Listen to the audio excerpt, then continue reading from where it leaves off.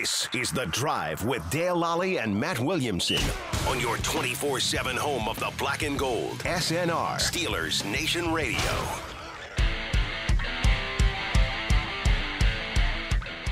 Welcome to The Drive. I am Dale Lolley. He is the Matt Williamson, and it is a Thursday here in Pittsburgh. Warmed up a little bit today. Yeah, nice day. Chilly at night, warm in the day. It's fall. Yep, feels like fall in the Berg. Love it. Absolutely. The Steelers getting on the practice field today, and some guys coming back. One notable guy who was limited today, who hadn't been on the injury list yesterday, that would be tight end Pat Freiermuth. He's dealing with a calf issue. Those are going around. Yeah, wow. And was limited today after practicing in full yesterday, so we'll see where that goes with Freiermuth. But once again, for the second consecutive day, Jaylen Warren, a limited participant today, and might be trending in the right direction. Yeah, that sounds like good news. You know, I mean, that he's out there, he's doing stuff. I think they could really, really use him. Freiermuth's a little concerning, I guess, but, you know, I mean, maybe it's nothing. Who knows? I mean, yeah, we'll see. But tomorrow's practice will be telling. What's that? Tomorrow's practice will be telling. No, I'm excited about Warren. I would love to see him in the mix. I think Najee could use some help, to be honest with you. And, you know, all these teams are stacking the boxes so much, and a receiving back, I think, could go a long way. Not that Najee can't catch the ball, but another option. They need all the playmakers they can get right now. Absolutely. Russell Wilson getting through another full practice today said he feels great. Good. So he's trending in the right direction. You mentioned Najee Harris. He was off yesterday, got a full practice in today. DeMonte KZ did not practice for the second day in a row. He's not looking good. No, that doesn't sound good. Minkah Fitzpatrick back today after resting yesterday. Nick Herbig not going to play. Mm-hmm. How about this one? Alex Highsmith, limited today. Wow, I didn't think he'd even see the field all week. Yeah, so, and again, as I mentioned before, so the way the NFL does this now, if you go out and work with trainers on the side, they have to list you as limited. Yeah, yeah. But at least you're doing something. Yeah, at least you're got a chance. I mean, you're on the trending practice, at least in the right direction to return for sure next week. I was going to say, that's the next thing out of my mouth is most of those guys sure sound like next week at the latest. Yeah. You know, that's great. Some less than others, Jaylen Warren. You know, and I asked specifically, we were talking to Justin Fields today. I'll mention a story about Fields that he told today a little bit later here. Okay. But I said, you know, how much can you use that guy? If Jalen's back this week, what does he bring to the offense? He's like, well, you know, he's another great runner, great in protection, a great player to get the ball to in third down situations. Like this is what they've been, what they've been missing here. They've tried to manage Harris's snaps a little bit, particularly in this last game, so he's not out there 100% of the snaps. Right. And he's had a serious workload year to date. Yeah. You know. And so he only played, one third down snap the entire game last time. Yeah. Which that's usually Warren's role anyways. But on third downs, he played one snap. Yeah. There's only 7. I mean, there was more than 7. Yeah, There's not a lot of them. Right. Yeah. Getting Jaylen Warren back to take some of those third down snaps, again, probably all of them, gives you another weapon out there in the passing game. He makes guys miss. Yep. And does all this. We haven't gotten to see him at all this year. I know. I feel like we've been robbed because I think he's been one of my favorite Steelers to watch just from a fan angle. I think he's a tremendous football player. I don't think it's a company secret, but they flirted with some pony stuff in camp. Maybe you'd even get both of them on the field together. He's a much different style than Najee, and frankly, he might be a better fit for this offense. I would like to at least see it. It's just another piece that their offense has been missing. Yeah, pretty much the entire year. Yes, absolutely. And I think there's an argument that he was, if not one of the best offensive players on this team last year. And easy to overlook because he's listed as 2 on the depth chart. But, boy, I think he'd help a lot. Yeah, I do too. Isaac Seumalo, full participant today after getting the day off yesterday. Michael Pruitt, also limited again today after being limited yesterday. He was one I was writing off 100%. Trending in the right direction. No Cordero Patterson today. Mentioned Freiermuth. TJ Watt, a full participant today. There was a lot of resters yesterday, right? Cam Hayward given another day off for rest. That doesn't concern me at all with him. DeMarvin Leal did not participate because he's not going to play this week. Him and Herbig are not playing, right? And then Larry Ogunjobi limited today after being resting yesterday. Still dealing with that after effects of the groin issue. Ease him back into it, but I don't expect that to be anything Okay. It keeps him out of the game on Sunday either. He didn't play a ton of snaps last week, though. I mean, they could have probably used more, but that's he has a little bit of an injury history. Always seems to be something going on, so I just want to pay attention to that one too. Yeah. So I mentioned we're talking to Justin Fields today. Yeah. And so when my oldest son was in middle school, he had the long hair that was everybody liked to have back then, and I warned him one time. He was getting a C in a class, and he was getting the C in the class because he wasn't doing his homework. Well, that tends to happen. Yeah, right. He was just kind of being a kid. goof, right? Yeah. So I warned him. I said, "Hey, you could be getting a B in this class if you just turned in your homework. Just turn it in. Just turn it in. You don't have to be that good at it, right? Yeah, they'll give you the credit for it. That's the reason why right now you've got the C." I said, "If you don't do this, I'm going to shave your head." I think that's where we were going with The this. hair is going to go. Okay. And so after 2 weeks, I looked back at the. You didn't say the B. You just say turn your homework in. Turn your homework in. Okay. And he didn't do it. And so I got the clippers out. And Really? went the hair. So we're talking to Justin Fields today. Did he lose his marbles? I still hear about it from my wife. Okay. Yeah. So we're talking to Justin Fields today, and he was asked about where his kind of old school mentality comes from. Mm-hmm. He says, "I get it from my dad." Okay. Makes Said, sense. "Well, how did your dad instill that in you?" He said, "Well, my dad was a military guy who was, I think he has a military background, right? Policeman, police officer and all that stuff." He said, "My dad's an old school, like straight line kind of guy." He said, "In fact, he shaved my head in high school." He said, "I wasn't doing what I was supposed to be doing in class, and I was getting a C, and he shaved my head." You and Mr. Fields, man. Me and Mr. Fields were like this. And he said that wasn't the only time it happened. He said that was in 6th grade. He had to do it again in 8th grade. Wow. So when we got done, Justin walked away from the podium, and I walked over to him. I said, "Hey, you just vindicated me with my family, because I still hear about this, that I'm this horrible father because I cut my kid's hair off because he wasn't doing what he was supposed to do." Yeah. He goes, "You learn from those things." I'm like, "You absolutely do." I would think you would, right? Especially if you have longer hair and it doesn't grow back like quick. the hair, yeah. Right. And it took a while. That's awesome. Very cool. So he's in good spirits, I assume, and preparing as if he's a starter like it's any other week and all that good stuff, right? Yeah. I mean, it wouldn't change his preparation or anything he's doing, with Wilson being out there. But it's great that Wilson is full go and feeling great. Yeah, I did want to note, like, some of the stuff that they want to do offensively. Mm-hmm. They just haven't been able to do it because they haven't hit some of those passes down the field and stuff like that. Right. It wasn't there. And he was talking about that today and asked about it. He said, "Yeah, we need to hit some of those, especially we took some shots early in the game and we're 6 inches away from the pass to Connor and some of the other stuff." And I asked him, like, wouldn't that open up your running game a little bit more? Just if you're going to back the safeties off at the very least if that happens. Here's the problem right now with the Steeler offense. We know Arthur Smith wants to run play action. Mm-hmm. They're running play action at the second highest amount. Yeah, they use a lot. Percentage in the NFL right now. The problem is they're averaging right now 4.3 yards per pass attempt on play action.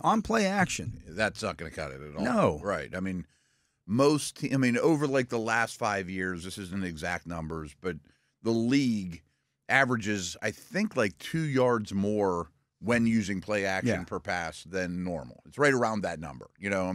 Not 2 yards less. Not which 2 is what yards they're doing less. here. Right. I mean, I don't know why that is. I do know Fields has a somewhat longer time to throw, which is his style, and it's also a run around quarterback thing. Takes a little longer. I mean, is that part of the process? Are people getting home and disrupting throwing lanes more during play action? Are they not honoring it because the Steelers aren't running as well? I don't know. I saw some disturbing numbers about stacked boxes, though. I mean, that they led the league this past week in running percentage of runs into stacked boxes. And it's obvious. I mean, it's obvious. There's nowhere to go. to go. You can block it up. There's too many defenders. Yeah. Right. So I looked this up. Over his career, Russell Wilson has averaged 8.4 yards per pass attempt on play action. He's always been very good at it. Including 8.6 yards last season Okay. Utilizing play action. Again, on a pretty bad offense. On I mean, a pretty it was bad not Derrick offense. Henry led offense, or right. And these You don't even have to run the ball well to make play action work. no. I mean, But you have to be willing to make those throws. I mean, some of them are going to be tight throws, but you have to be able to split the safeties and those kind of things against play action. You have to. You have to be willing to throw in the middle of the field. Mm-hmm. And I mean, play action affects linebackers, doesn't affect corners. right. I mean, corners aren't biting. They're not. Their eyes aren't in the backfield. You're trying to suck the linebackers in to open up the middle of the field. Yep, absolutely. Even one step goes a long way, or hesitation. And to me, right now, I mean, that's That again, would go a long way if you get that portion going. let me just say this again. This season, the Steelers are averaging 4.3 yards per pass attempt on play action. Last season, Wilson averaged 8.6 yards per pass attempt on play action. Now, I am no mathematician, Right. but that would be twice as much. Twice as much for a team that uses play action more than all but one. Yes. So multiply that times the two. I mean, that's a lot of yardage you're leaving on the field. So when people get angry, and again, this is not a knock on Justin Fields. No, right. I bet his play action numbers are better throughout his career than they are right now too. I don't know. I'm totally I guessing. don't know. I'd have to Maybe look. he doesn't sell it well. I don't know what. But the fact remains that Russell Wilson's good at it. We do know that. Yes, We know that. That's been proven as a fact time and again. There's a decade of history to show us that. Yeah. You're right. That's why they brought him here. Mm-hmm.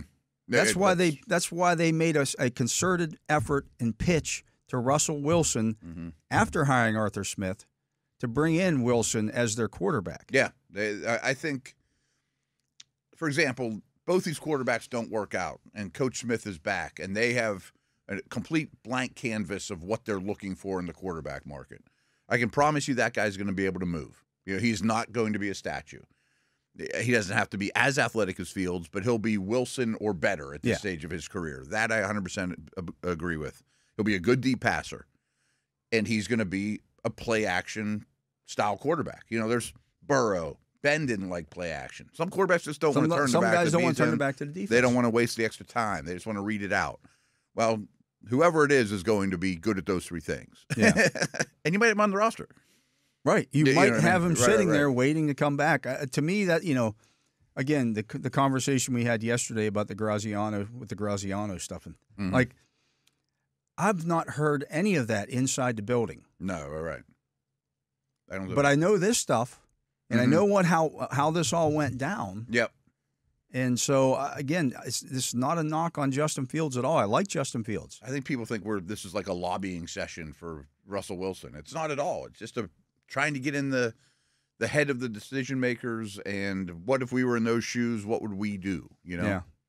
He also throws a lot of touchdown passes. Throws touchdown passes. I'm kind of short on that again. 20 touchdown passes in the red zone last year. In the red zone, right. You are allowed to throw the ball into the end zone. Into the end zone, yeah. It's alarming how few end zone targets Freiermuth has. He doesn't have any. Zero. He has zero. no targets in the end zone. Yep. But he leads the team with 2 touchdown catches. Exactly. It's easier if you catch it on the other side of the stripe. Yeah, and you don't have to run it in and take a big hit at the goal line. Yep. And they have big go up and get it guys. Washington and Pickens, and I know Pickens has some, but you need to get more. Yeah. So we'll see how this goes. Yeah. But Wilson is getting closer and closer every day. I think today was a big hurdle to get through that first day yesterday, and then get into today and feel good and be able to get out there and do everything. Yeah. And next step is taking hits and all that kind of stuff too. But got to get on the field for that first. You only take the hits in the games. In the game, right.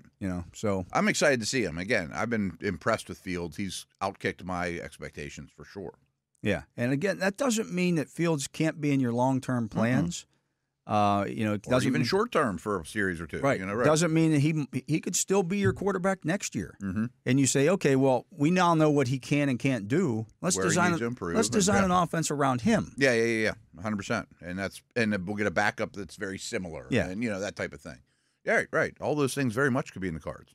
So, I just think that's something that Steeler fans need to remember. They need to remember how this whole thing started and took place. There's a well thought out plan. Yeah. They went and acquired Wilson and told Pickett, hey, he's going to be in pole position. And Pickett said, yeah, I don't want that. I believe I should be the starter. I'm the incumbent starter. And they said, okay. He said, if I'm not the starter, I want out of here. All right. And then you're out of here. Right. You're out of here. And then they went and acquired Justin Fields. And Wilson could be the starter this week, 5 weeks from now, whatever, and look old and shot. I mean, that's possible. a possibility. Right. Yeah. I mean, these guys don't last forever. Who knows? But I want to see it. Yeah. Kind of like Cam Hayward, the situation with Cam Hayward. Right. Coming into this year. I felt confident in him. I felt more confident in it than you did. Yeah. But you had questions about it. I had questions. I'm like, man, he had a really rough year. He's up in age. I mean, he had a rough year because of injuries. I mean, he probably shouldn't have been out there. It's not even fair to his legacy to have that tape out there. Not that it was bad, but it wasn't his levels. It didn't look like him. And they didn't ask anything of him since then. He's not going to play in the preseason. He's not going to go crazy in camp. And he's been outstanding. He's the number one defensive tackle in Pro Football Focus's grades. Is he? Number one. I'd say he's been maybe the best player on this team, including Watt. I mean, he's been that good. He's been good against the run. He's been good, rushing the passer. Just good. Yeah, 100%. And he's got a good matchup this week. And he's the same age as Russell Wilson. True. Yes. So and his position's more physically demanding. Yeah. People, immediately I'll look at the comments in this and well, old Russ, we can't put old Russ out there. There are plenty of quarterbacks. One of them who's older than Russell Wilson just threw for 500 yards last week. Yeah, exact same draft class. Same draft class, but like 4 months older. Yep. And he threw for 500 yards last week. Yep. And veteran, experienced quarterbacks the Flaccos of the world are doing just fine. There's another one. I mean, Dak's a little younger than those guys, but he's been around the block a long time. He's 31. Right. I mean, these guys are up in age and don't move like they used to or any of that, and they're still highly, highly effective. Because they've evolved over the years. And also, I think today's league, in some ways, today's league's bad for old Russ because he used to be a putter or a driver. I mean, and they were taking the drivers away. We're not allowing any big plays, cover two. But if he evolves, which I'm certain he realizes he has to, he can nickel and dime these cover two base defenses, just like Cousins and Flacco and Dak. Nowhere to go with the football. Right. I'm sure Ben's looking at this like, man, if you're going to play the same coverages over and over, I could still be out there completing passes. Yeah. Let me just add what Tony Dungy had to say. And, of course, Tony was at Thursday's practice for the Steelers and Friday, in town for the Sunday night football stuff. And he said, I was at practice on Thursday, and I watched Russell Wilson throw the ball. And there were some plays that he made throwing the football, working as the scout team quarterback, where he was doing it against the Steelers' first-team defense, and it's like, wow. He's ripping up the first-team defense, yeah. He's like, that's some high-level passing there. That's Tony Dungy saying that. Right. Yeah, I mean, it's odd that he's actually running scout team considering his background, but got to get him some throws somewhere. Yeah, exactly. I mean, what do you think Mahomes did as a rookie? And then everyone looked around like, why aren't we playing him? We can't defend this guy. Right. He's tearing us up. Right. So, anyways, let's get to a break. He is the Matt Williamson. I am Dale Lolley. You're listening to The Drive here on the Steelers Audio Network. Matt and I'll be back with more right after this.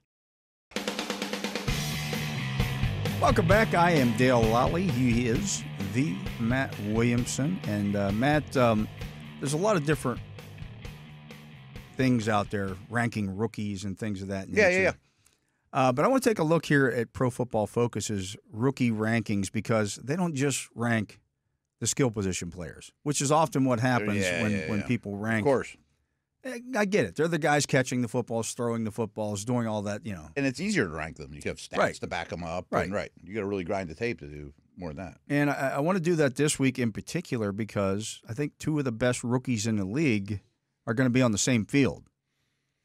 I was about to say, that's what I was looking up here, is Mr. Bowers is he has 313 receiving yards over his first 5 games. That's the second most since 2000 for a tight end. I mean, that's a heck of a start.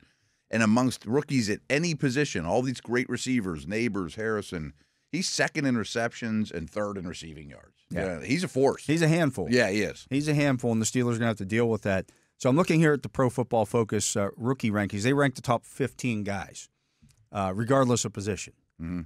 At 15, they have Dominic Pooney. Yeah, he's been really good guard for the San Francisco 49ers. His grade's 73.1. Okay. They're going strictly on the grades. Oh, okay. Now, you and I don't necessarily agree with their grades all the time. Sure, but it's an indication. You're in the ballpark, right? Yeah. At 14 is Jordan Whittington, the wide receiver for the Los Angeles Rams. Okay. He's kind of doing the Puka stuff, but A lesser version, obviously. Yeah. But, yeah, he's the physical And hasn't guy. played quite as much as some of these other guys. No, he got thrust in there because they had 2 injuries. At 13 is Joe Alt. We saw him a couple of weeks ago playing right tackle for the Los Angeles Chargers. He was tremendous before the Steelers game, had a rough game against the Steelers, got hurt, and has had a bye since then. So he's getting back on the horse this upcoming week. But great prospect. No, he's fantastic. Yeah, monster. At 12 is Brian Thomas Jr. with the Jaguars. I'm surprised he's that low. He's been really, really impressive. Clearly their best player on offense this year. Yeah. 11 is Marvin Harrison Jr. with the Cardinals. A little bit of a slow start, and then he blows up in week 2, and he's been quite good since. You know? Maybe he's not the phenom everyone thought he'd be. I mean, he's 5 games into his career, but he's hard to play against already. Yeah, he's been good. Yeah.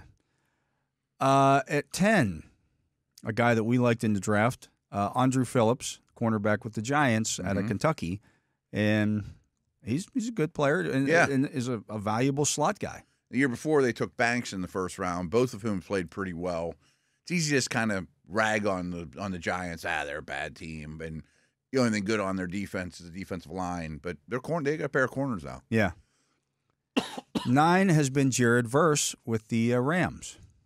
I didn't love him coming out, and I think I kind of learned a scouting lesson with him. Is he's so physical and runs through guys, and that just translates immediately. Yeah. You know, I mean, if you can win with power off the edge, even if the other stuff doesn't come, you're going to be a contributor. Yeah. You know?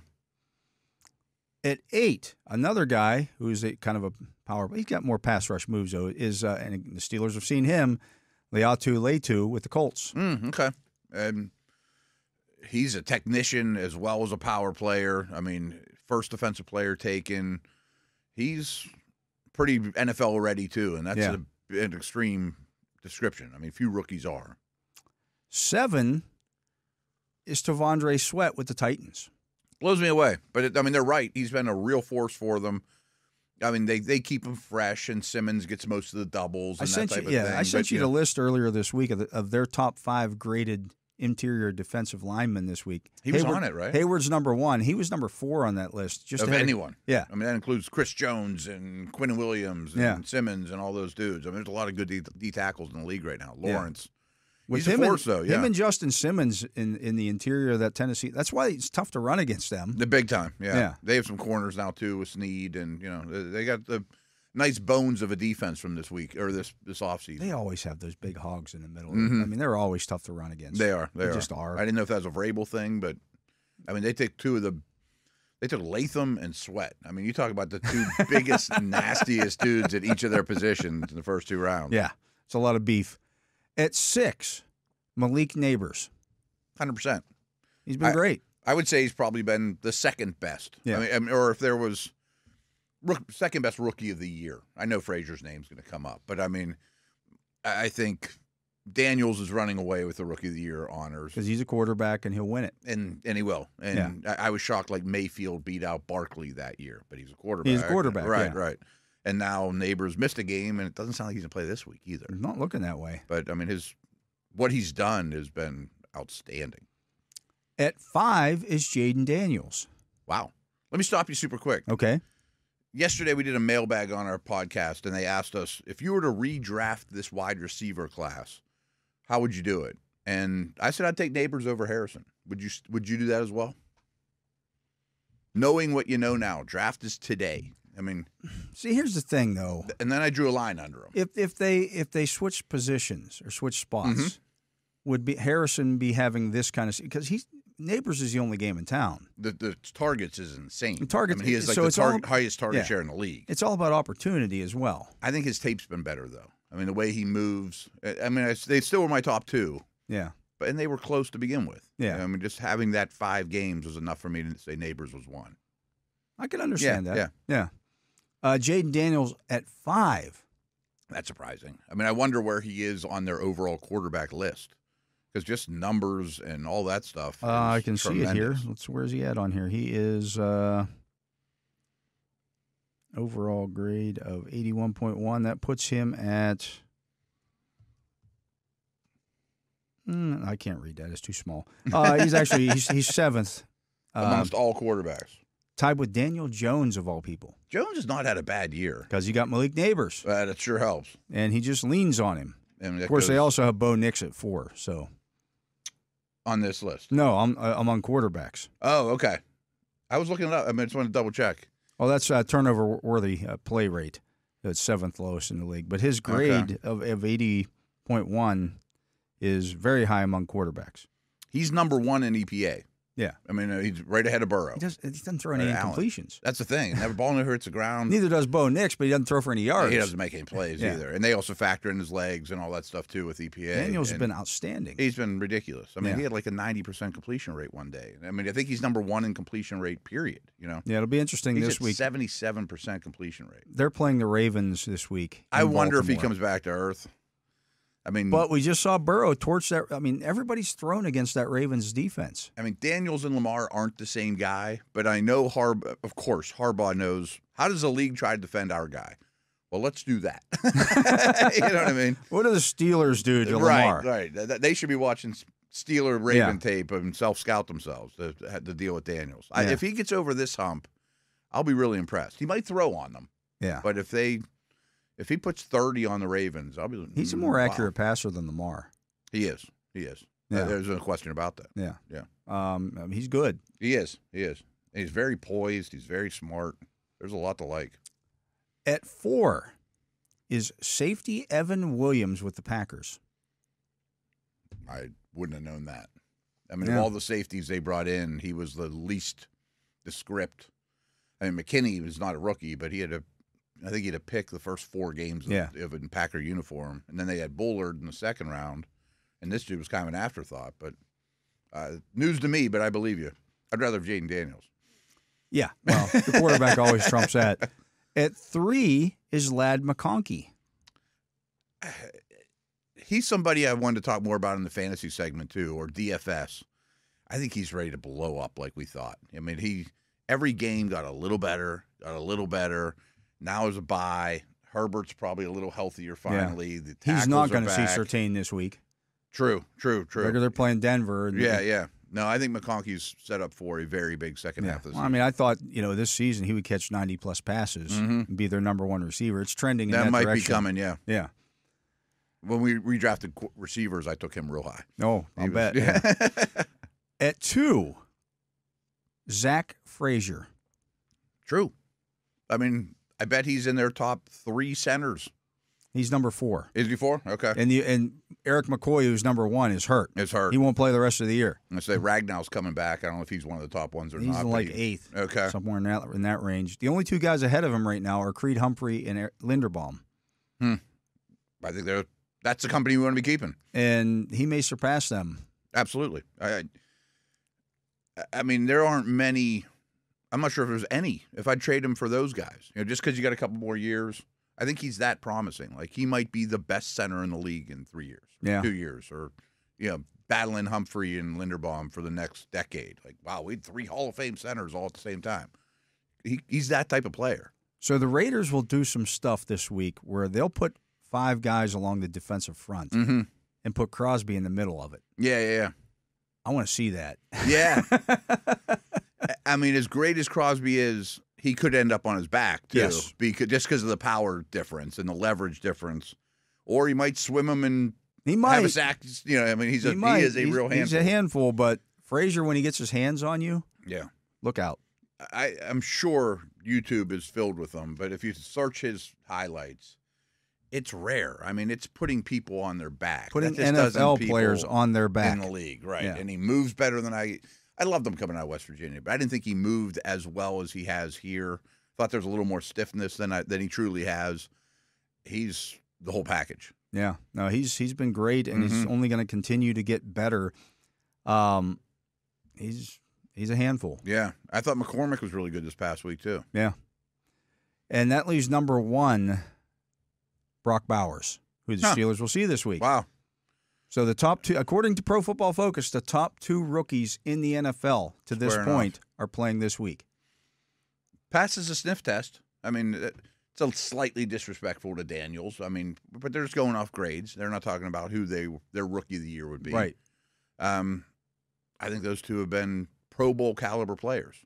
I mean, how many tight ends are having a better year than Bowers? Maybe none. Maybe none. Maybe overall. none, right. Yeah, because there's been guys hurt. There's been guys, just haven't done much that you look at. Kelsey's stepping up, but he started real slow. I mean, Kittle's been on and off the field. Goddard was great, but only for like 2 or 3 games. Yeah. And had Bowers has had an up and down. A little bit. One game here or there that haven't been great, but again, the opportunity is there, especially with Devontae Adams out. The Steelers have better figure out how they're going to handle this guy. Yeah. Because he's all over the place. Targets and targets. Yeah. Right. I mean, him and Myers get all the targets. They would prefer he got all the targets, and they'll move him all over the place, and he'll block. I mean, he blocks, and his run after the catch for a tight end is phenomenal. Kelsey-like. Yeah, it is. It is. Young Kelsey, like working his way down through the defense. They'll get him the football. It's not even a deep depth of target. No, it's low. It's like 5.5 yards downfield. And yet, but some of them because they throw him bubble screens behind the line of scrimmage. Because they just want to get him in his hands, and he still gets 8. So that's definitely something that the Steelers are going to have to be very cognizant of this week. Oh yeah. Where's he at? He lines up in the backfield. He lines up in line. He lines up in the slot about half the time, and then out wide. Between his out wide stuff and his inline stuff, it's about 50%. I think he's taken 3 snaps in the backfield this year, but that's a great way to free him up. As the Steelers did it last week with Connor Hayward. The pass down the sideline was a wheel route out of the backfield. I don't know if he has any carries as a Raider, but in Georgia, they'd give him jet sweeps. Darnell Washington. Darnell Washington sealing the edge for him, and Georgia tight ends. So no, he's going to be a phenomenal player, and he already is. Yeah, he's dangerous. So that's something, and he can get downfield. downfield. Yeah. You don't want to start biting too hard on all the short stuff, and then all of a sudden he's running behind you because this kid can run too. Yeah, I don't want a linebacker on him because he'll toast him, and he beats up on corners physically. I mean, and there aren't many safeties that are similar builds or able to deal with them. I think Elliott will get the bulk of the work, but it's going to be a massive project for all. Yeah. It's almost – you almost prefer for them to put him in the slot. Maybe. Just because, now we don't need to have more bodies around him. We don't have to have Beanie Bishop on the field here. I don't want Bishop on him. That's not going to work. Right. I mean, I wonder how they handle that. It's not like they have 3 great receivers. I wonder if Mayer plays is one thing. He has not been doesn't look good at all. I don't know what's going on with him, but he has not been. He's missing for personal reasons, and I hope it's not anything that's right. We don't know the answer. I hope he's fine. But side note, their practice report was not so great. It was ugly. In fact, we haven't gone over that. Let's do that here real quick before because we're going to be different time zone. We probably won't get today's. Yeah, but it's ugly. Let me find that here. Where'd I send? I sent that to you and Bob last night when I got it because I got it late. Yeah, in the she evening. Texted us. And I'm like, this looks actually. While you're looking for it, I got it here. Okay. And one thing I was thinking about though is, how do I get Beanie Bishop on the field if I'm them? Probably need 3 wide receivers, and they don't have 3 good wide receivers. Yeah. It'd be different if Adams was in the mix. Right. Oh, they would be much different. Yeah. It'd be much more tough, difficult to. So Devontae Adams did not participate yesterday. He's not playing in this game. I don't think he ever will. Max Crosby with an ankle. He missed a game 2 weeks ago, came back last week. He didn't participate because of that ankle injury yesterday, but he's going to play. He had 2 sacks last week, but he's playing injured. Linebacker Divine Diablo with the oblique injury was a full participant. Linebacker Tommy Eichenberg with the hamstring was limited. Michael Mayer with the personal did not participate. Wide receiver Tyreek McAllister with the shoulder was limited. Wide receiver Jacoby Myers with an ankle injury did not participate. That would be massive. I mean, he's their second most important guy and second best skill guy. Left tackle Colton Miller with knee and shoulder issues did not participate. You don't like hearing 2 things. No, that's not good. I was going to say that Myers is their second most important offensive player, but he isn't. Miller's their second most important player, if not number 1. Safety Trevon Moehrig with the knee, full participant. Offensive tackle Thayer Munford with knee and ankle issues, limited. I didn't I thought there was a pretty slim chance he was going to play. Yeah. Even if he does play, he's going to be limited going against TJ Watt. Now, Glaze is fresh fish. You know, but Mumford's not like a great right tackle. No, either. it's not like, he's not going to It's confuse. not Penei Sewell, Yeah. you know, right. Guard Dylan Parham with an Achilles was limited. I assume Powers Johnson would be his replacement. Well, Powers Johnson with a knee did not participate. Okay, because I keep telling myself I need to figure out what the story is there because Powers Johnson has to be better than Whitehair. I mean, Whitehair, the left guard, has not been good for a couple years. Apparently, he's dealing with a knee issue. So maybe Powers Johnson's got issues. I think he had some sort of medical red flag coming out. There were some stuff there, yeah. And I thought it was a knee. Cornerback Richardson, I don't know the first name here. That is. Hamstring limited. Wide receiver DJ Turner, hamstring limited. The 3 wide receivers. Yeah, just 4 cluster. actually, counting Adams.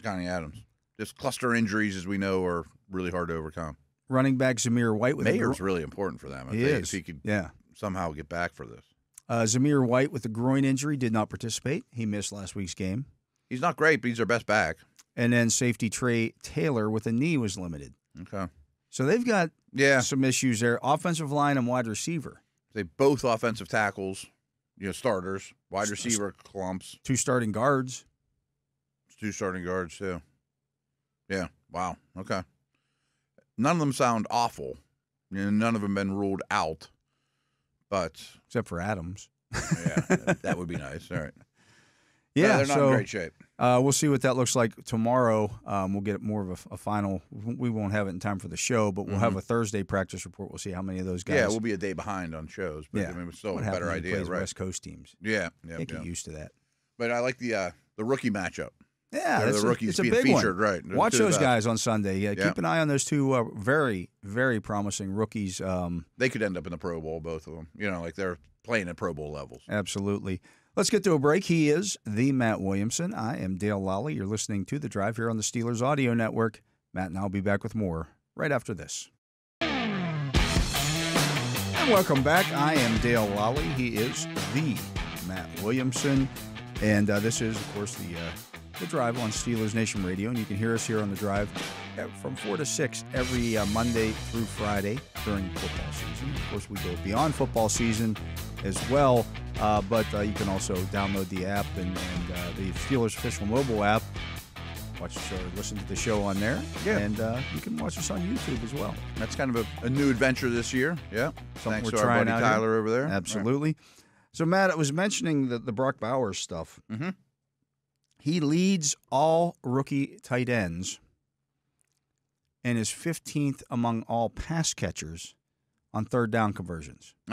He is 15 of his 28 catches have come on third downs, and he's converted those 15 into first downs. Yeah. I mean, that's probably going to be his career.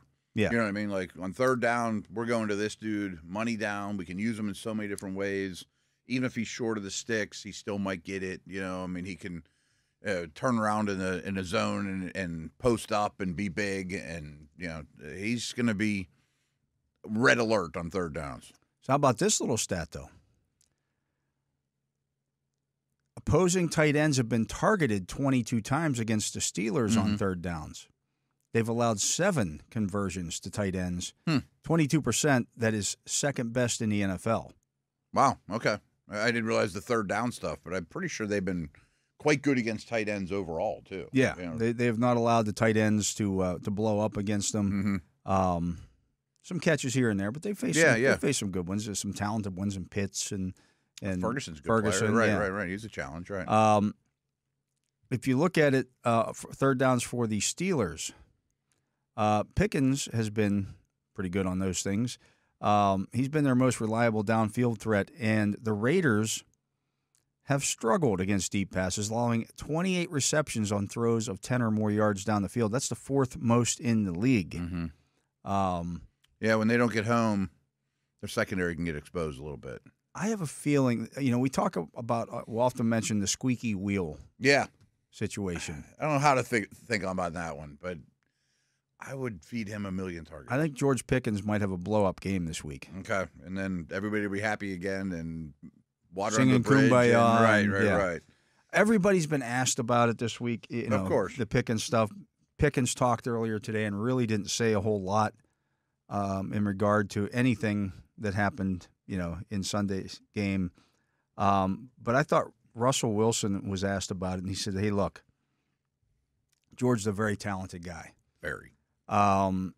We need George. We need him to stay involved. And the great thing about George is even when he's upset about something, he stays engaged. Mm-hmm. He says some guys, when they get upset about something, they just zone out and they're gone. Mm-hmm. He said George is a guy that doesn't do that. He's a competitor. He's out there. He wants the football. He's fighting for the ball, and we need to get him the ball basically. He's your best playmaker. Yeah. You know, and whatever's going on off the field, I don't care. I mean, if it's time to beat the Raiders, football needs to go to that guy a lot because their corners don't really have an answer for him. And I thought by far he's playing his best football in 2024. And he was impressive his first years. You know, I mean, like, he got the better of Pat Surtain. You know, I mean, and the numbers didn't necessarily reflect it. Surtain might be Defensive Player of the Year this year. He's been unbelievable. And that was his worst game. You know, he got the better of Terrell. This Raiders team doesn't have anybody like that. No. I mean, not even close. No, and it was kind of the same with the Colts, and yeah, he ate the Colts alive. Yeah, exactly. So, you know, I do think that you want to not run into stack boxes. Yeah. And you know, go. He needs to get the football. Arthur Smith was asked about it because when George talked this morning, he said, you know, he's asked about the 59% snap share. Yeah, snap share. He said, you know, that was up to, you know, Arthur and you know, I just do what I'm told. Yeah. And so Arthur Smith talked today, and he was asked about, you know, Pickens, you know, why wasn't he on the field more? And he said, look, we're, you know, you usually go week to week with game plans. Obviously, last week we were in limited possessions, which they were. Yeah. He said the big thing was they wanted to get big against the Cowboys and force the Cowboys to put their big package on the field, which is something we said 1 week ago. Yeah, you know, because they only had 7 defensive linemen after Nealon got hurt. Yeah, you know, for 4 spots, and so you know George wasn't in that big package because you know he's not as good a blocker as some of these other guys, and so you know that was a big part of it. Yeah, and that's, I get that it can be frustrating, and Arthur Smith has a history in the fantasy community.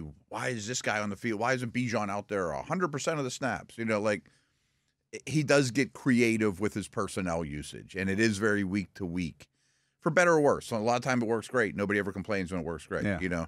And if the Steelers are winning big, or if they run 80 plays, maybe it's not even an issue. You know, Pickens is out there still 60 of them or whatever.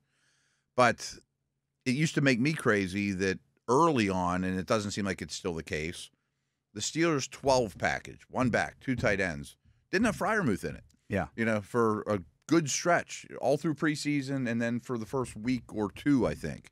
He wasn't out there in 12. Now, they used a lot of 13, they used a lot of 11, and Freiermuth was out, you know, he still played 60, 70% of the snaps or whatever. And then this game in 12, Pickens wasn't out there. That was the package he was missing in. I mean, any other time he was out there, but when they played 12, he only played 1 snap, and that's a big portion of your snaps. Yeah. All that being said, like, so keep an eye on this week. I mean, if they're in 12 and he's not out there, I don't know why, you know, but there's a reason for it. So they attempted 2 passes to Pickens and Freiermuth in the first half. Both went to Pickens. I guarantee you that was not the game plan going into that game. I'm sure. Let's not throw the ball to our 2 best guys. Right. I'm sure that's not how it was designed. Yeah. You know, because by game's end, Pickens had his 7 targets, and Freiermuth had, I think, 4 or 5 by the time that game was over. I'm kind of with you. The more we think through it and talk through it, I bet Pickens gets double-digit targets in this game, if not well over. Yeah, it's just okay. You know, let's make sure that nip this in the bud, and you know, and win games and put up points, and it's the idea. Throw the football down the field. And it's not necessarily always catering to the player, but you're doing what you need to do to win. And if that helps you this particular week win, okay. I can even understand because we know, because the quarterbacks have told us, and you know we've also heard it from Arthur Smith, that the game plan against Atlanta was to avoid the middle of the field and those two safeties. Mm-hmm. Well, the one thing that we know that Diggs does with the Cowboys is intercept the football. Absolutely. And so I just wonder how much of it, because Diggs was following Pickens when he was out there. Mm-hmm. How much of that was, we don't want to necessarily go after Stephon Diggs. Stephon Diggs' brother. Yeah, Quadre Diggs or whatever his name is. I can't. That's not even it either. I should know that too. Now I'm drawing a blank. But anyway. Too many digs. Yeah.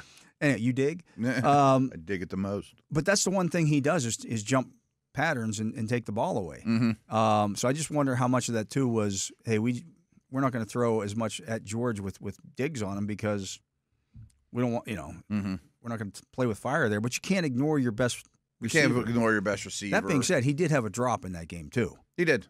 And, oh, by the way, he lost a fumble that was very costly Colts, yeah. very recently too that can't be ignored. Yeah. You know what I mean? Like that hurt them bad. You know? Absolutely. Yeah, you got to be more secure with the football.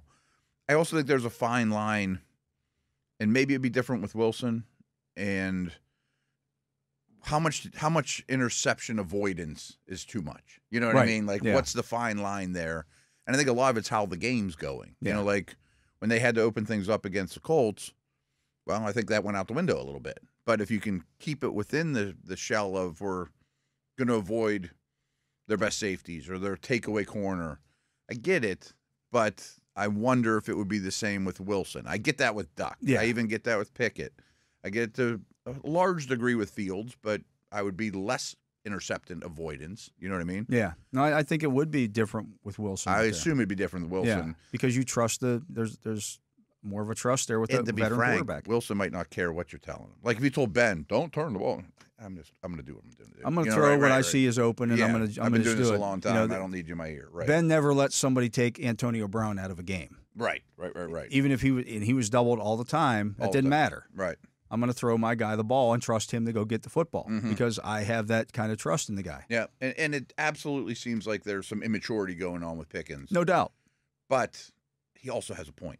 To some degree, like, I'm the best guy.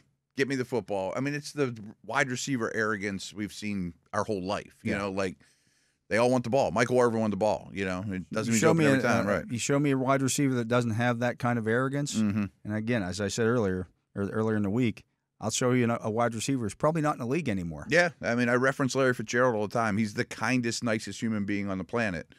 But if we went a quarter or two without throwing Larry the ball, he wasn't real fun to be around on the sidelines.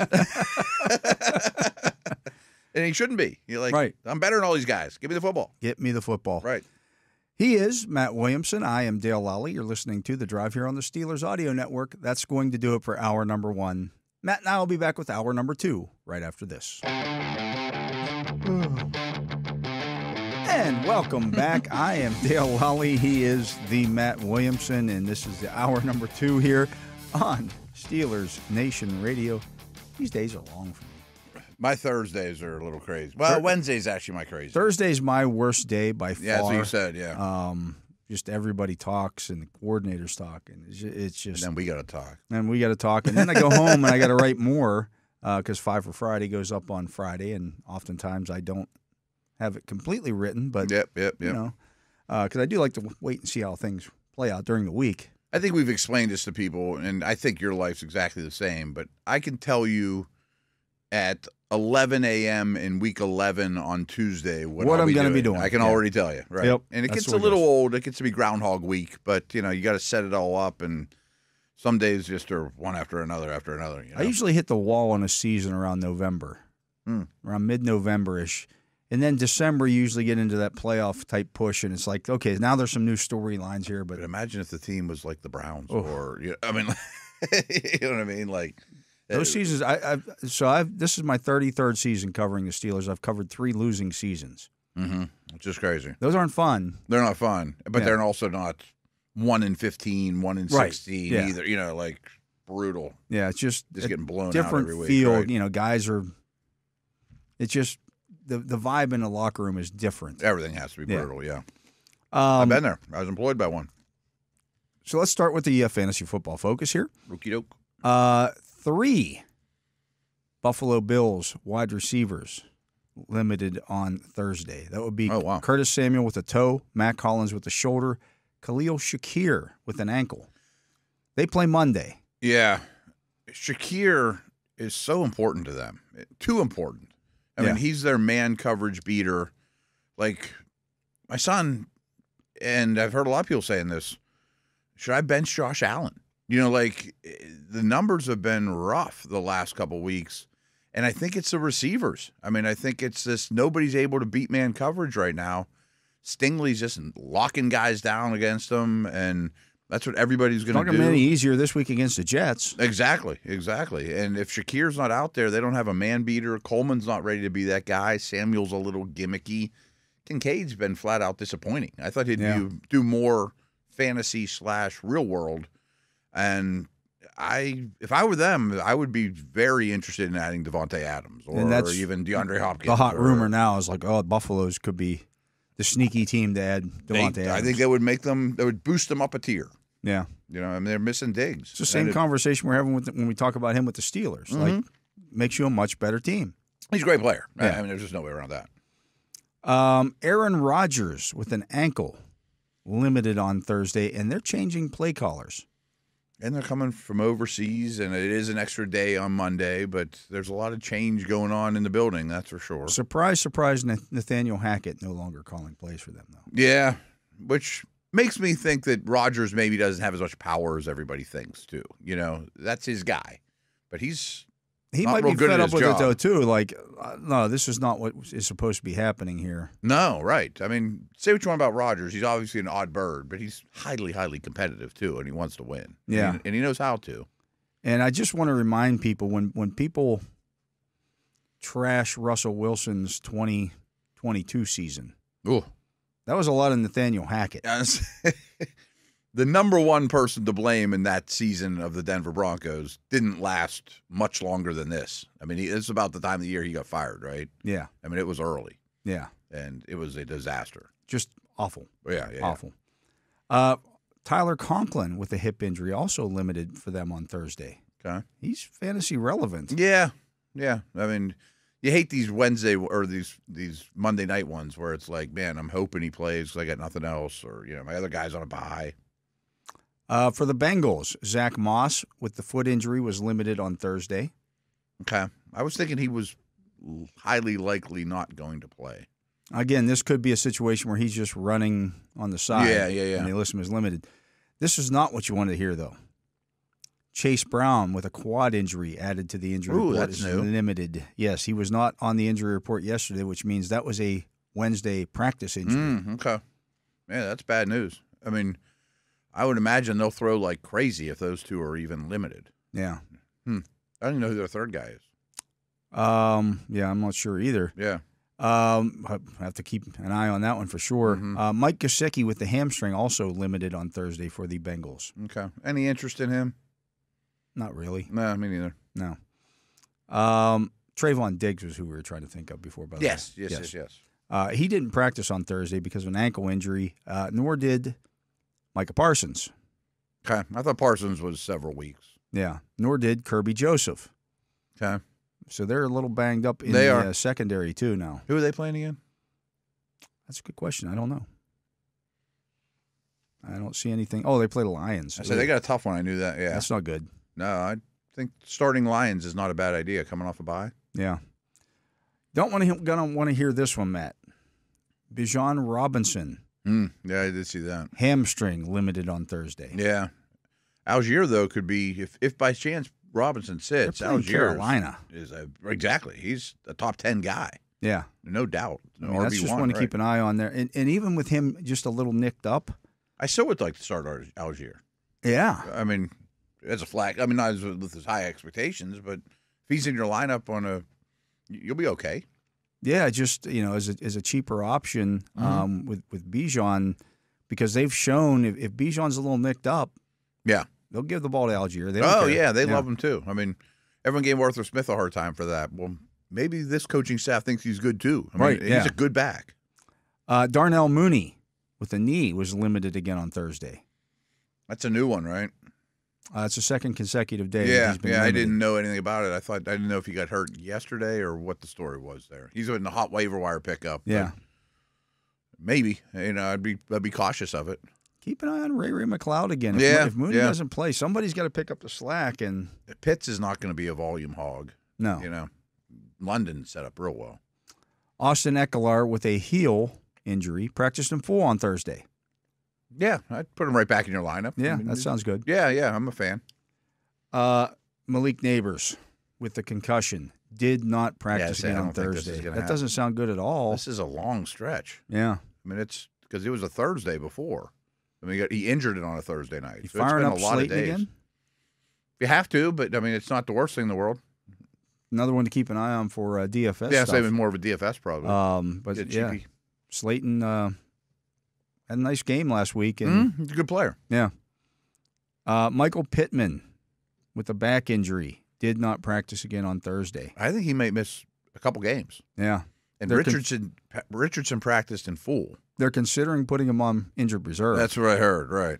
So Now remember, against the Steelers last year, he suffered a broken bone in his back oh yeah. on the hit from KZ. Mm-hmm. And I think he played through that. If he's out and Richardson's in, are you interested in Downs? No. Obviously, if Flacco's in, you Yes. fire him up to the nth degree. Does Pierce benefit? Pierce kind of had a good year, Yeah. and I'm not sure Richardson hurts Pierce. No, not at all. Right. I mean, Yeah. he's the chuck it They're deep still going guy. to take their shots. Yeah. Just curious what to do with those pass catchers with Pittman out because it leaves a big void. I avoid it if I can. Yeah. It's not ideal. I mean, unless Flacco's in. Unless Flacco's in. Flacco and the Downs would be great. So Jonathan Taylor sounds like he is more optimistic he plays this week. Mm-hmm. But Trey Sermon with that collarbone injury that had him limited yesterday was back as a full participant today. So I meant to say this yesterday. Like, how's a collarbone? It's either broke or it's not, right? Maybe he took a helmet on it or something. I don't know. I mean, it's just a bad bone bruise or something. Like, Perhaps, yeah.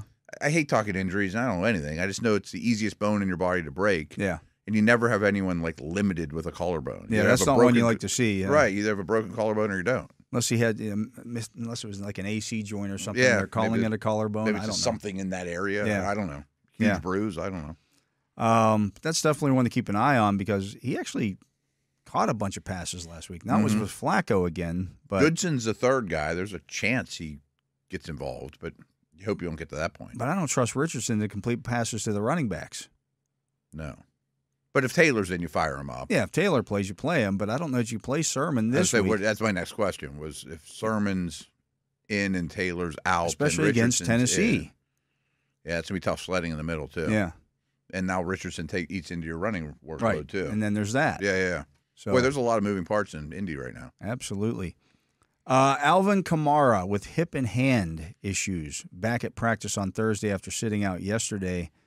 They figured to lean heavily on their running game with Spencer Rattler in there. Mm-hmm. But I don't know that I mean, you're not going to bench Alvin Kamara. I was sitting there thinking, does he get a lot more passes because they're easy throws for Rattler? I mean, you don't bench him. But, But certainly the Tampa Bay knows that as well. Like, Right. And I'm just sitting here thinking, Tampa's without their center, and Villa is going to dominate I mean, the the middle. Saints of are, yeah. Yeah, the Saints Without are without McCoy, the center, yeah. without McCoy. Yeah, and Vita Vea is going to be unblockable in the middle. Yeah. Interior running game is not going to be existent for the rookie. And I'm just thinking, how can you help him at all? Dump offs to Kamara, I guess. I just tell Levante David, you got Kamara. Right. Where he goes, you go, and just eat that up. Are you starting like Olave? No. I don't think. I benched him. I have him in our league, Yeah. and I benched him. I'm like, I can't. I got to see it now before Right. I put him out there. I think Kamara's the only one you consider. Yeah. For fantasy reasons, if Hill comes back, are you interested? Does he get more Perhaps. quarterback stuff? Yeah, perhaps. But As a tight end, I I don't mean. think he's back this week. I don't think he's back either, right? But I think he will during the Rattler run. Yeah, because this is multiple weeks now with. No, Carr might be a month. Yeah. Yeah. They did not go on IR, though, I don't think. No, but they said it's a tear, Yeah. not a strain. A strain and tear are the same thing, basically. Mhm. But still, I mean, when they say it's a tear, that means it's Probably multiple weeks. a more severe issue than a strain. Mm-hmm. Luke Musgrave with the ankle injury is going to injured reserve. Yeah, I saw that. So Tucker Kraft, he's real. fire him up. He's absolutely real. I think I might have him ahead of like the Freiermuth level. You mean like I think he might be real high on my tight end ranks right now. Yeah. He's a good player and a good offense. And Love throws touchdown passes. yeah, right. There's not many, maybe 10 guys I'd start ahead of him at most. Yeah. At most. No, he's going to be. He was a hot waiver wire pickup before, and now it's going to carry on for another 4 weeks. If he's still out there, you're crazy not to pick him up. Yeah. But even if you don't need one. David Njoku practiced today and plans to play on Sunday. Guess that's good. The quarterback is crippling, though, right? I don't trust it at all. Like, do you start Amari Cooper anymore? Do you start Njoku anymore? I want nothing to do with that team at all. Yeah, I'm going to start Jerome Ford this week just because he's catching like 6 passes a game. Yeah. Because that's all they can do. That's all they can do. They don't protect. He does not hold the ball. He wants nothing to do with contact. They're not picking up blitzes well. It's bad. It's bad quarterback play. Bad, too. I mentioned Ekeler. Well, Brian Robinson did not practice today. Okay. McNichols. Yeah. I think Ekeler gets such a boost, though, because I don't think they'll run on Baltimore. I don't think they will either. That's the problem. I think Ekeler catches a lot of passes. Unless, as we talked about, Baltimore says, you know what, we're going to defend this like Pittsburgh defends Lamar. Mm-hmm. So we're not going to allow Jayden Daniels to get out on the edge. Mm-hmm. But we're also going to we'll give up some running up the middle. Yeah. The Van Noys of the world. We'll give up 4 yards doing that as opposed to 8 or 10 or 50 or whatever Jayden Daniels could do beating us to the outside. Yeah. Possibly. But I think if Robinson does play, I wouldn't have been excited to start him. No, I wouldn't have been he's either. the interior banger, and I just don't see that going well. But I can see it being an Ekeler game. Yeah. I don't think I'm starting McNichols without Robinson, though. No, I don't think so either. Yeah. Not a great matchup. Rashad Bateman back at practice. He's dealing with a groin issue on Thursday. He was back. I'm not even sure he should be in leagues, but I mean they play the Kohlers and all these other dudes. Their pass catchers suffer. How about this one, Matt? Joe Mixon back at practice on Thursday. Yeah, that's great news Finally. for them. They really need him. Been out since week 2.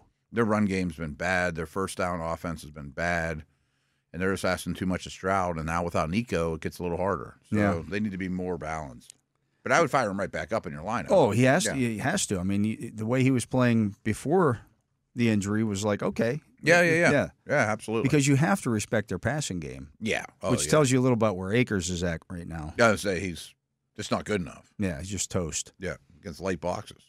I'm just looking here. Oh, Jalen McMillan was limited on Wednesday. He's a 3. But he hasn't done a whole lot. Real fantasy relevant, but he's a 3. Trey Palmer for the Tampa Bay Buccaneers did not practice on Wednesday. Okay, I assume he's dealing with a concussion, so then he probably won't play. Yeah. Rashad White for the Tampa Bay Buccaneers has a foot issue. He was limited on Wednesday as well. We're getting the Wednesday information out of them because they had to go to New Orleans. Because of the hurricane. Is that good for them, though? I mean, they traveled a while ago, but they're probably in a weird location, obviously. I don't know where they're practicing. I don't know either. Some college or where they're staying and all that stuff, too. I mean, I think I saw something where the Buccaneers took the players' families as too. Did they really? There, yeah. I mean, I guess just want everybody out of the city is. So in that respect, you're not worried about what you're not making phone calls constantly. Okay, yeah, how are the kids? What's going on? I'm saying, does this help you win a game or hurt you win a game? It can't help, but I mean, it's. Spencer Rattler could. Yeah, I'm still taking the box. Yeah, but if White doesn't play or is limited, fire up the Rook. Yeah, for sure. Yeah, Bucky Irving could become a hot commodity. Yeah, he was taking that over anyway. I say he may just grab the job for good too. Yeah, I mean, if you could, I might put a trade offer in for him if you could right now. You could probably get him reasonably cheap, and you maybe not next week. Yeah, maybe not because I would expect it. Again, White will probably always be the third down back. Yeah, he'll be. But how much third down? Or if they're winning this game, right? I mean, that might be bunch. 10 snaps. It might be 15 snaps, right? So that's just something to keep an eye on. Mentioned for the Raiders, no Zamir White and no Jacoby Myers. That would be brutal for them. They're short on playmakers. Rashid Shaheed with the hip injury mispracticed. I don't think we could start at him either.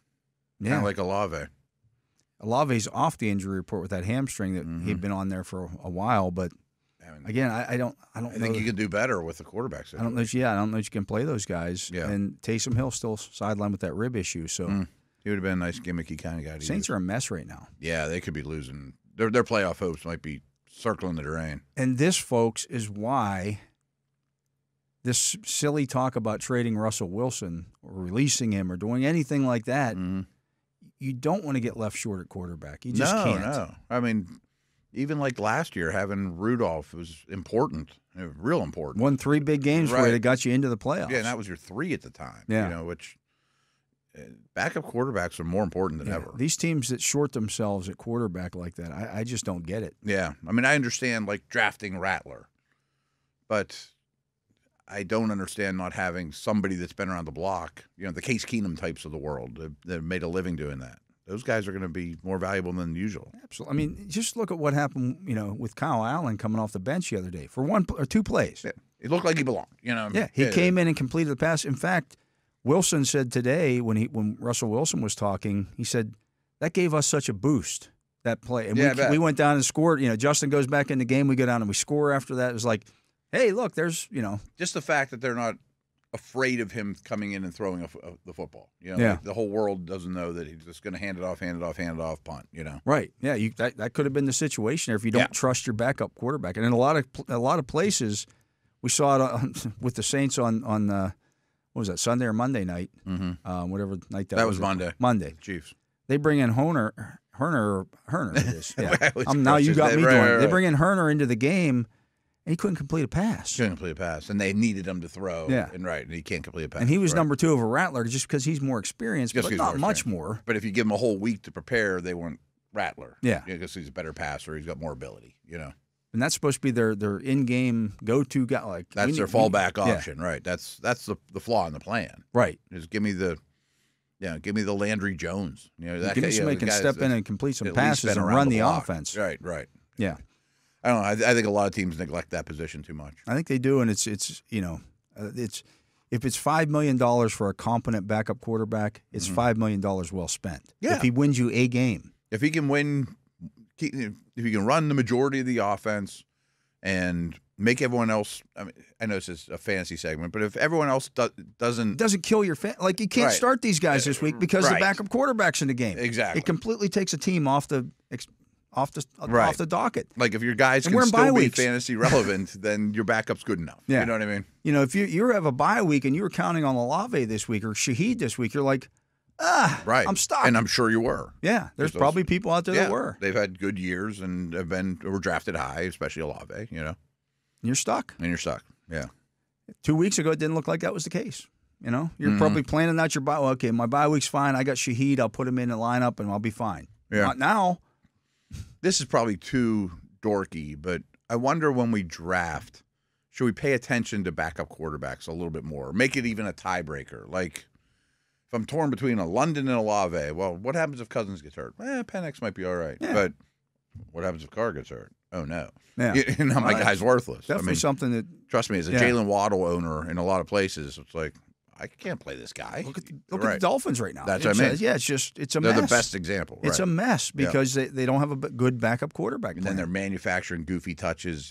Throwing everything behind the line of scrimmage just to get completions. Like, it's that bad. It really is. And I think you're right. I think when you're drafting, you should take into account because, as I mentioned, I counted it up from last year. Right. I think it was only like 7 or 8 quarterbacks played all 17 games last year. Yeah. I mean, we know in the high 60s of quarterbacks start every year now. And just think about it. Well, if this guy's 20 out, of them are terrible. What's the backup option look like? Right. And maybe when we talked about the Colts 2 weeks ago, we didn't give the Colts enough credit for signing Flacco. Right. Goes a long way. I mean, if the Saints have Flacco right now, I'd be like, yeah, they'll be all right. Yeah. They might be better. Probably not. But, the Colts might be.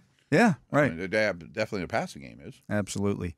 Let's get to a break. That's going to do it for the Fantasy Football Focus. He is the Matt Williamson. I am Dale Lolley. You're listening to The Drive here on the Steelers Audio Network.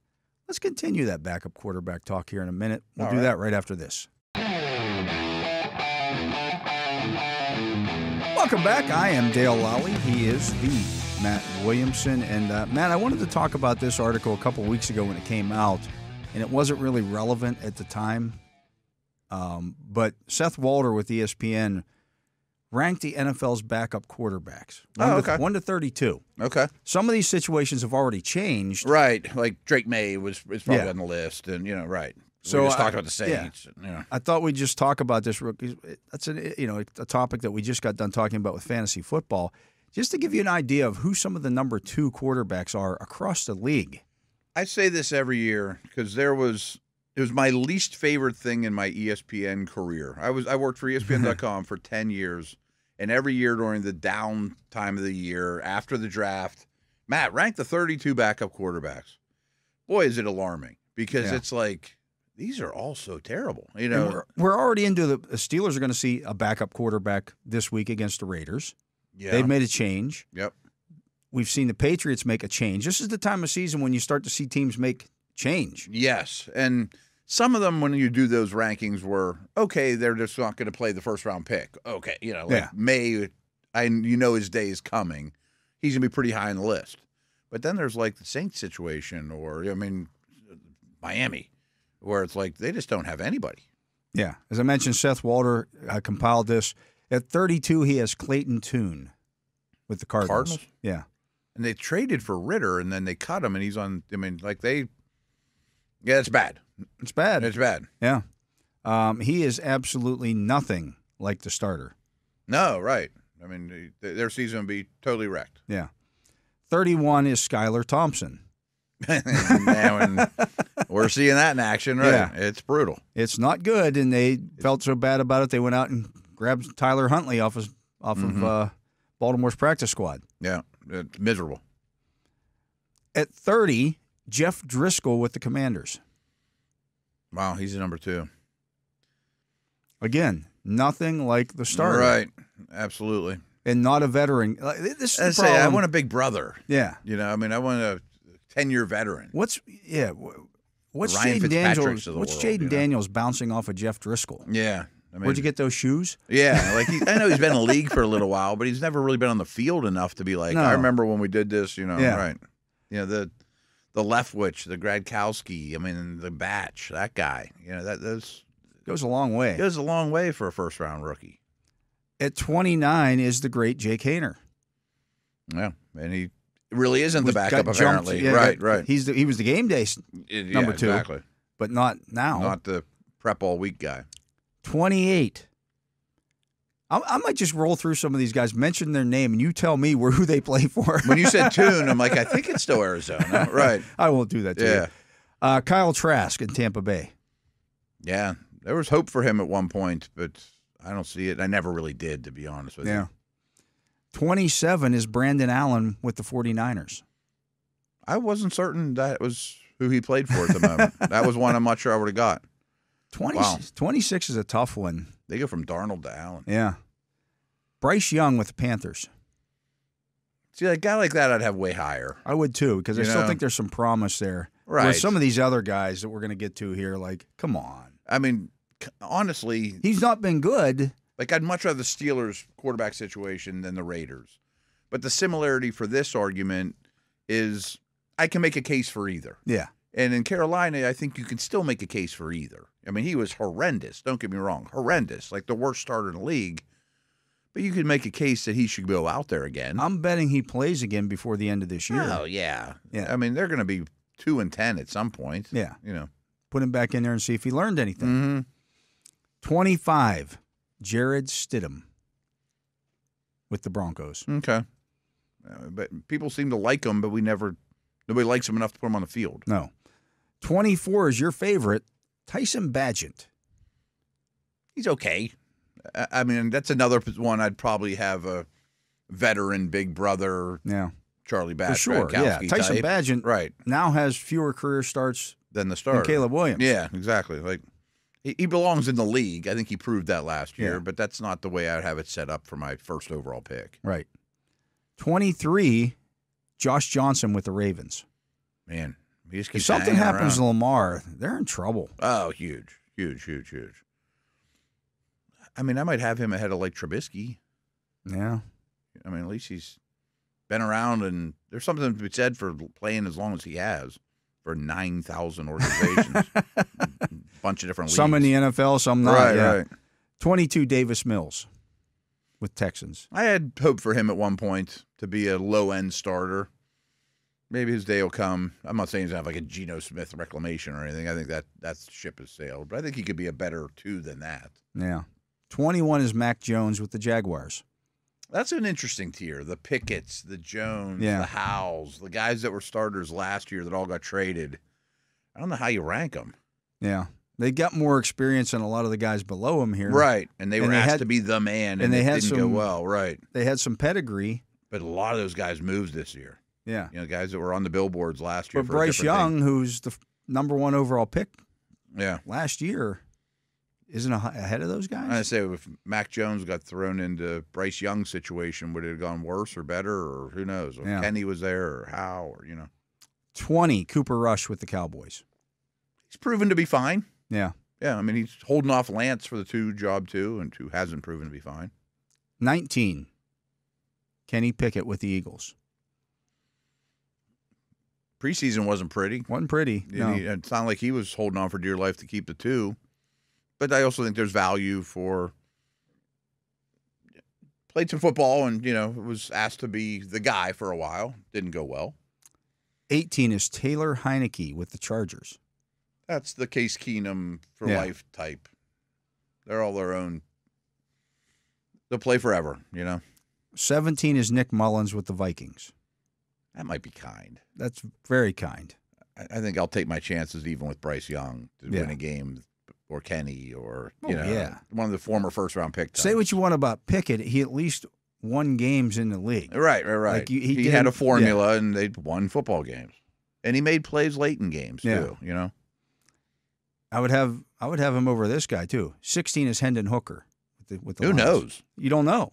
I mean, he played in the preseason. That's all he's played. That's all he's played, and you and knew he he showed was some redshirt. stuff, and it was fine. But yeah, and he would have got drafted a little higher had he been healthy. I don't know how you rank him. 15, I mean, I'll take my chance to win a game with Mac Jones over Hendon Hooker at this point. At least he's played. Right, at least he's done it. 15, he has Malik Willis with the Packers. Ooh. So a month ago, he'd have been 32nd. Yeah. And he goes in, he plays 2 games, right. and one of them was they threw like 12 passes. I think they had like 12 attempts. They really managed the game. Yeah, and they got a lot out of him. Well, I'd still rather pick it. Yeah. I'd still rather. Give me the Mac Joneses. Yeah, right. They've started way more games than Malik Willis, and there at least was once good buzz around them. Right. 14, Mason Rudolph. I bet when it's all said and done, we'd have him higher than that. I would have him higher than that. Yeah, he's the best one yet. I would have him higher than the next guy on this list, which is who the Steelers are going to see this week, Aiden O'Connell. I would too. I think the Raiders would be better off with Rudolph taking snaps right now. I do too. Would you rather play against Rudolph or Pickett or Bryce Young? I'd rather play against Bryce Young because he's going to make mistakes. Yes. Then Pickett, and then Rudolph. Exactly. That'd be my order, too. Yeah. Rudolph would be last on my list of one game. Who do I not want to play against? Rudolph is the best one yet of these guys. He's the guy. He's the veteran guy. He's, again, hasn't played a ton. But enough. But he's played enough to know what he's seeing. He's a smart guy. He'll get the ball where it needs to go. Right. I mean, I'd rather play against him than Levis, or I'd rather play Levis than him. Oh, absolutely. Yeah. I'd certainly rather play the guy in Cleveland than him. Absolutely. Or if he was a Saint right now, you'd be like, all right, it'll be okay. 12, Joe Flacco. Proving to be better. He should be higher on his list. He should be way higher than that, right? He's probably one of the top 32 on the planet. Definitely be higher than the next guy on this list. He has Mitch Trubisky at 11. I'd be way lower. He should be way lower. Way lower. At least 10 spots lower. I'll admit, I was completely wrong on Mitch Trubisky. I had hope when they signed him. Yeah. He would be way lower. At 10, Drew Lock with the Giants. I'd probably be lower, but teams seem to like him. Yeah. I mean, Seattle went out of their way to make sure he was part of the trade. Trubisky are like the same dude. Yeah. I would roll my dice with Locke over him. At least there's a little more unknown. Trubisky's just proven to be bad. At 9, Sam Howell with the Seahawks. I'm fine with that. I mean, I think you win games with that dude. If he doesn't get killed. Oh, yeah. He's going to throw picks and take so many sacks. Yeah. I mean, he's a 10.5% sack rate in his career. 1 out of 10 dropbacks. He goes down. That's not even the hits he takes and all that stuff, too. Right. 8. Wow. Jimmy Garoppolo. I have no idea. Different podcasts I do, we've talked extensively about why would Miami go get Jimmy? Yeah. I mean, he knows the Niner system. Cost you nothing. Yeah, the Rams would get rid of him for a loaf of bread. Yeah, just to give me them picks. Yeah, give me picks. Yeah, they couldn't F those picks enough before, and now they want the picks. I don't know what to think of him. We haven't seen him in a while. 7 is Carson Wentz with the Chiefs. I haven't seen him in a while either. He might be Trubisky, too. Right. He might be better. He might be Trubisky. Remember, he was in Indianapolis as the starter, and they said, we can't do this. Oh, he was unemployed for a long time last year, too. I don't know if he's any good. I don't either. And certainly with the supporting cast that he now has in Kansas City. That's what I was about to go. Yeah. Well, yeah, I guess it's not as good as you'd think. But the example I was going to use is I really wanted to see Sam Darnold last year for like 6. I don't want anybody to get hurt, but I would love to see Darnold with the Niners. Maybe it would look like this Vikings version of Darnold. Maybe it'd be a total disaster. But I'd love to see Wentz with Andy Reid and a good cast for 2 months. Yeah. Can he get it back, or is he shot? Yeah. 6 is Tyrod Taylor with the Jets. He's probably 6 for the last 6 years. Yeah. Like you can win games with that guy, but he's not a starter. 5, he has Michael Penix with the Falcons. Who knows? But he deserves respect. Yeah. Okay. Played 1 game in the preseason. I know. So we've seen 1 NFL game. 1 NFL game. At 4, he has Russell Wilson. I think Wilson would be my 1, but I'm curious who these next 3 are. It should be Fields as the number 2. And he would be my 1, too. Yeah. Like whoever that is, I think is the best backup in the league. Unless these 3 names are escaping me. But this is the national media perception of this Steelers quarterback situation, and I think they're completely wrong. Yeah. Because he's never been the 2. Right. He's still number 1 on the depth chart. Yeah, yeah. They haven't changed that. Would you have Fields over everybody listed? Yes. Me too. Yes. And I'm curious who these next 3 are. I might have Flacco, too. Yeah. You could win games. I mean, what if Flacco was a Saint? It'd be fine. All right. 3, he has Jake Browning with the Bengals. Now, he did some good stuff last year, but he's not the 3rd best. He's not better than Russell Wilson. He's not better than Fields. Yeah, I don't think he's not better than Flacco. He's not better than Rudolph. He's Rudolph. not better than Rudolph. Yeah, Rudolph's kind of a comp. Yeah. They're not former first-round picks. They're not former starters. They're not potential future Hall of Famers. You know, like, not that Flacco is, but he's won the Super Bowls, right? He did fine things last year. Yeah. But they also... If you had him 10th, I'd be like, that's cool. Yeah. Yeah. 2, Jameis Winston with the Browns. He'd be high on my list. Not ahead of Fields or Wilson, but he'd be high. He'd be my probably top 5. I don't know if I'd have him ahead of Flacco. No, I would not. I would think, not. You know, you went in and gave truth serum within the Browns locker room.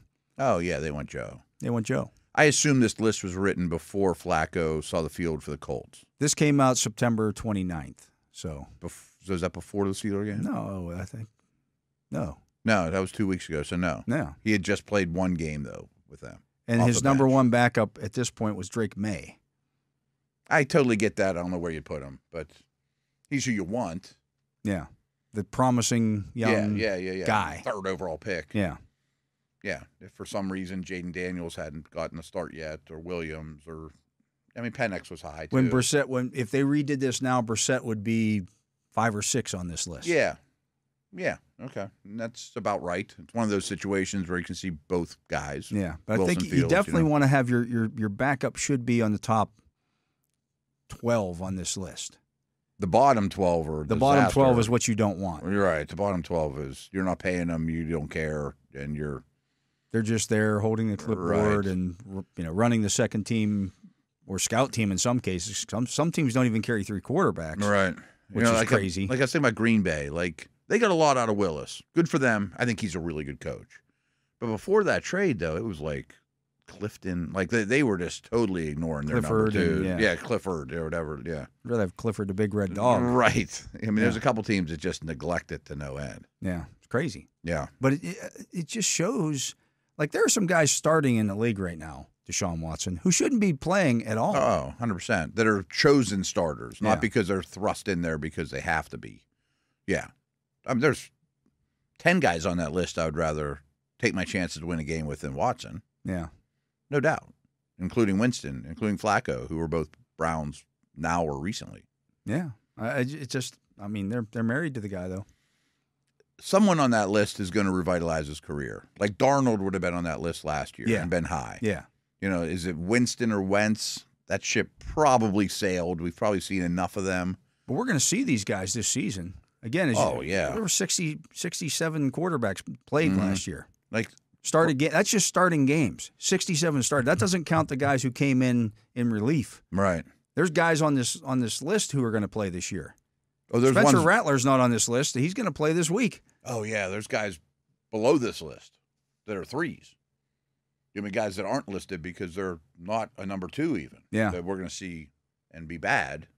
One of them might be okay. You know, who knows? But guys that could revitalize their career, though, could Pickett or Howe or Young. Absolutely, those guys could. Yeah. I mean, they may be a starter 4 years from now somewhere. When the Steelers traded Pickett and people said, well, that just shows he'll never play again. I'm like, are you paying any attention to what happens in this league? Right. I mean, Geno Smith took a long time before he popped up, and now he's like, if we did starters, he'd be 10th or 8th or something. You know? Yeah. So that's just the way it goes at the quarterback position. Darnold, before the season would have been best example ever. Nowhere on this list. Look what Fields is doing. Yeah. Come a long way. It happens. Anyways, let's get to another break. He is the Matt Williamson. I am Dale Lolley. This is The Drive on the Steelers Audio Network. Matt and I will be back to finish up the show right after this. Welcome back. I'm Dale Lolley. He is the Matt Williamson. And Matt, surprisingly enough, I got the Raiders injury report for today. All right, let's dig in there. It's a great way to end the show. Yeah. Yeah. Once again, Devontae Adams did not participate. Yeah. Max Crosby did not participate. Didn't participate. Yeah. He's going to play, I'm sure. He's going to play, but they're managing it. Bad, yeah. Tommy Eichenberg, who was limited yesterday, didn't practice today. I wonder how many snaps Crosby plays, though, because one of the things I'm so impressed with him is he plays like 95% of the snaps. Yeah. I doubt he'll do that. Michael Mayer still missing in action. I hope it's not something major personal in his life. It probably is, or he wouldn't be missing. He wouldn't be that not there. Yeah, I would not count on him playing. Jacoby Myers, for the second consecutive day, did not participate in practice. Oh man, that's a bad one. He's top 5 important Raiders. Yeah. Colton Miller, after not practicing yesterday, was limited today. It's better. He's top 5 important Raiders too. Yeah. Jackson Powers Johnson did not participate. Thayer Mumford was limited again, as was Dylan Parham. Okay, it's a lot of line stuff. DJ Turner limited once again with the hamstring, one of their wide receivers. Tyreek McAllister, the other receiver who had been out, was a full participant today, so they at least got him back because they were down 4 receivers. Except I've never heard of him. Yeah. Nor have I. And then Zamir White, once again, did not participate. I'm not sure how much that even matters, but they don't run the ball well with or without him, but he's, I guess, their best back. Probably more Abdullah. You'd get Madison and Abdullah, I guess, would be your steady dose of those guys. Dylan Labe's on that team, too. Yeah. I always kind of thought of him as like this fantasy sleeper that could go by these backs that aren't very good. Hasn't yet. But I'd say he hasn't gotten any action. Yeah. I mean, you just don't know. The coaching staff not trust him. There's all kinds of stuff involved with that. And Christian Wilkins is out, folks. Yeah, Christian Wilkins is on IR. He's not even on the injury report. No chance. The safety, Mooring, was not on this at all, though, huh? He came back. He was a full participant again today. Okay. So. I mean, he's a good player. But if we were ranking the top 10 most important Raiders, like 6 of them are on this list. Yeah. Crosby and Adams are 1 and 2. Wilkins, if he doesn't count, is 3. Yeah. Colton Miller's not far behind. Bowers would be 4. Yeah. Miller might be 5. Myers is probably 6. I'm not even putting a quarterback up there because they could just go with the other one. Yeah. You know, I mean, I'm not sure who's better of the two. Would you rather play against Minshew or O'Connell? I think I'd rather play against O'Connell. I'd rather play against O'Connell. Because Minshew can get hot. I mean, Yeah. he could lose your game, but he could get hot and start completing passes left and right, you know, where I'm not sure O'Connell can. Yeah, I don't know that he's got that in him. You're right. Yeah, so, I mean, I'm not sure who's even next on my most important Raiders list, but many of the ones I mentioned are either out, Adams, Might be Wilkins. Myers. Oh, he was in my top 5. Was he in top? Okay. Yeah, he was like the last one I mentioned. But then, yeah, after that, I might consider a couple of these offensive linemen that are not looking good. Yeah. I mean, that's a bad situation for them. Yeah. Now, again, half those guys that play. doesn't mean the Steelers can't go out there and lose because their injury report looks bad as well. It does. But this is what everybody's dealing with at this point in the season. At least the latest Steeler injury report was more encouraging than disheartening. Yeah. This one isn't. Yeah. If we were ranking Steelers 1 through 10 of guys who aren't going to play in this game, obviously Alex Highsmith would be high on that list. But he hasn't been ruled out. He has been well, Mike Tomlin said he's not going to play this week. So the limited practice today is probably ramping him up for next week. Yeah. Okay. So But Leal, Herbig, and Highsmith aren't going to play. Yeah. Okay. But Jalen Warren That one's possible. is ramping up in the right direction. Pruitt is too, right? Pruitt's ramping in the right direction. Yeah. Okay. At least that's some good news. And all the guys who were resting yesterday are back. You know, the Haywards and the Watts and things of that nature. Ogunjobi's going to play Yeah. again. Yeah. So, they're just in a So who are we on the fence on? I guess really just Warren and Pruitt. yeah. I mean, Those and we said it Tuesday when Tomlin said those guys were doubtful. He never says doubtful on a Tuesday. yeah. The first time I can remember, him saying something like that on I'm like, that was strange. He doesn't. Yeah, that's a little He harsh. usually says we'll leave a light on for him or something like that. Doubtful is like he's dangling it out there for him in a different fashion. Roman Wilson's 100% healthy, right? Yeah. I would be real interested in getting him a hat this week. And that's been a big bone of contention with a lot of people. And here's Arthur Smith was asked about it today. Like, really? what does he have to do to get on the field? He said, look, he missed all of the preseason. All camp. I'm pretty much all camp. Like, too. he's working his way back into game shape without playing in a game because you can't just throw him out there.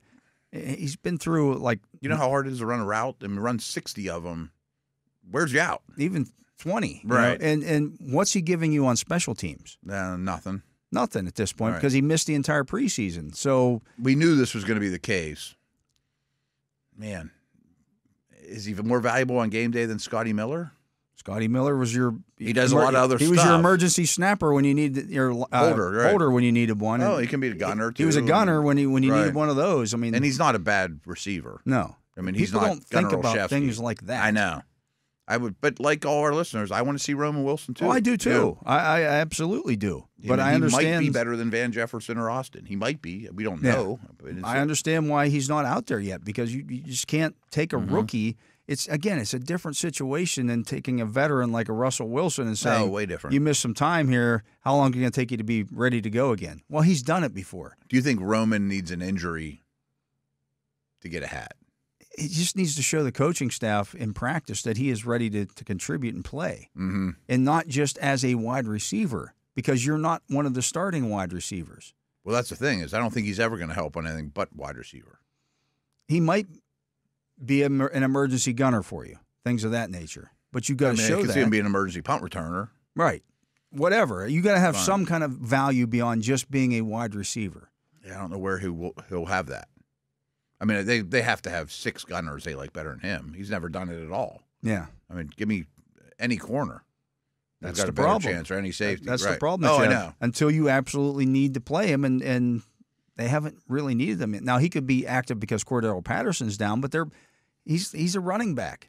And so, do you look at that differently? Because I mean, that's the thing is people don't think about this with running backs and receivers.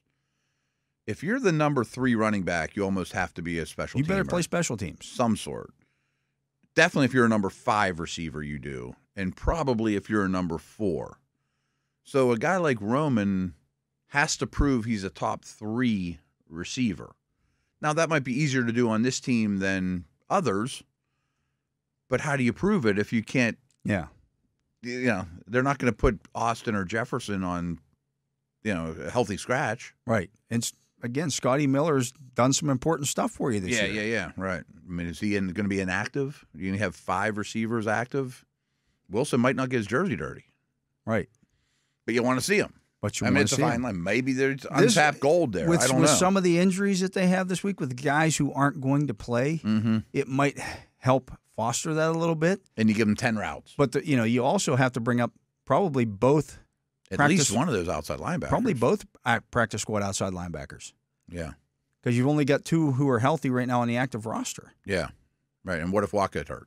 Right. Or what if he misses a quarter? What if Jeremiah Moon gets hurt again? Like now all of a sudden you're down to one guy? Well, then you're playing just a whole different defense. Yeah. I know we're up against it for the show, but might you see some 4-3?